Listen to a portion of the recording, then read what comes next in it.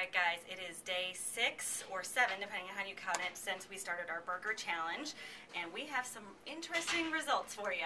If you want to start out here, Erin's going to do a close-up for us on the Hardee's Thickburger. It is actually going some nice little fuzzies there, so applause to Hardee's for having real food. However, calorie count, not so good. 1,300 calories in that burger and 96 grams of fat. Now, if you go down one, we've got our McDonald's Happy Meal. And I hate to report, but that one has not changed at all. You see those fries look just like we bought them the day we bought them last Wednesday. The cheese and everything as well is really gross. And then finally, we've got our King Whopper, which we did pull the lettuce and tomato off the other day. And you'll see you're getting a little bit of fuzz and stuff. So applause to Burger King on that.